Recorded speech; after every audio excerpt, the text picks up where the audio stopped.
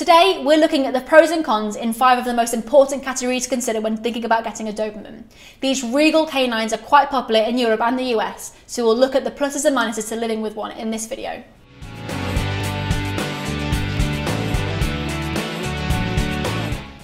So let's dive into today's video and we'll take a look at the essential pros and cons that you need to be aware of with this breed. There's always going to be pluses and minuses with every breed, even if they're the perfect fit for your home and lifestyle. Today we'll be looking at the 5 main categories that relate to the biggest pros and cons when it comes to having a Doberman. We'll talk about each of the categories' pros first, and then we'll look at them again and see in what situations they could be considered cons. Let's jump right into this first category. Looking at the energy and space requirements of the Doberman, we see that they tend to have a high energy level, so they do exceptionally well in active homes. This is a terrific pro for people looking for a larger dog that they can potentially compete with or want to take with them on long hikes or runs. Dobermans also don't take up much space in the home, other than an appropriately sized bed if they aren't allowed in the furniture. Otherwise, they'll be as close to in your lap as possible. The second category we'll look at is their intelligence and trainability. Doberman are extremely intelligent and very willing to please, making them extraordinarily easy to train for an experienced canine leader. Their higher energy level also allows them to rise to the highest and most technical levels of obedience and competition. They are equally motivated by food as they are play and affection, making it easy to train them out and about in a structured setting. The third category is their grooming requirements. Doberman have a short, sleek coat that sheds minimally and have been accused of being almost cat-like with their personal grooming. You'll find most Doberman to be very clean and neat with everything they do, from eating and drinking to cleaning their paws after going outside. The fourth category and pro to having a Doberman in your home is their deep family bonds and protective nature.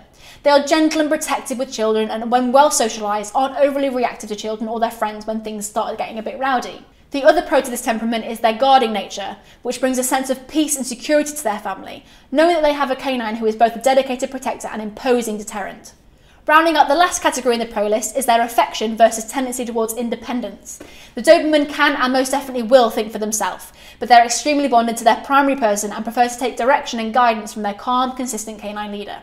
Since they're so high energy and bonded, they make ideal companions for homes where someone is home throughout the day. Hey guys, if you're not already, you should be following our Fenrir Rescue Diaries over on Fenrir Canine Training channel. That is following my journey of working at a rescue centre, helping dogs that have been abandoned, abused, given up or found as strays, and helping implement behaviour modification programmes to allow them to become perfect canine companions that can be rehomed to their forever homes. So if you're interested in following my journey of how I do that, there'll be a link to that channel down in the description box below. I think you'll really enjoy the journey, but I'll let you get back to the video you were just watching. So let's look at each of these categories again, but in the light of how the Doberman's temperament and size could be a con.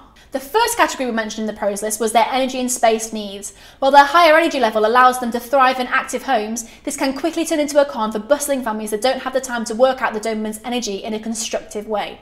They are also not a breed that will exercise themselves in the backyard without you there, so they will require more time and energy on your part than many other breeds. The second category is their trainability and intelligence. Being as smart as they are, they can easily outsmart family members or even take the leadership role on themselves.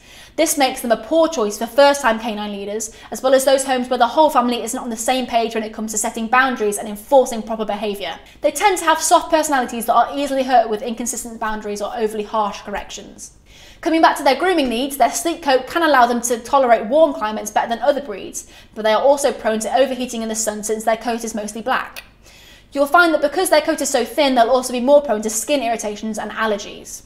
When looking at their close family bonds and guarding instinct, most people only see the pros, but this can flip to a con when you consider their quality of life in your home. They need appropriate corrections and consistent boundaries to satisfy their willingness to please and soft personalities. In homes with multiple people or potentially numerous canine leaders, this can get very tricky very quickly, depending on each member of the family's experience level. The final category is their affectionate versus independent nature. Since they do bond especially closely with one person, they don't do well in homes where their family is gone 8+ hours of the day. They will think for themselves, but in most cases this can result in wrong choices that leave you coming home to a mess. Like with people, every good quality will also have a counter that makes it unappealing. It's essential to consider every angle, including your current lifestyle, potential of future life changes, honestly evaluate your canine leadership skills and willingness to alter your lifestyle for every breed. I hope you enjoyed today's video. If so, make sure you hit that like button, get involved in the comment section down below, and don't forget that if you're new here to make sure you subscribe. We have 2 dedicated Doberman Pinscher videos coming here every week, so I can't wait to talk to you again on the next episode of the Doberman Pinscher Show.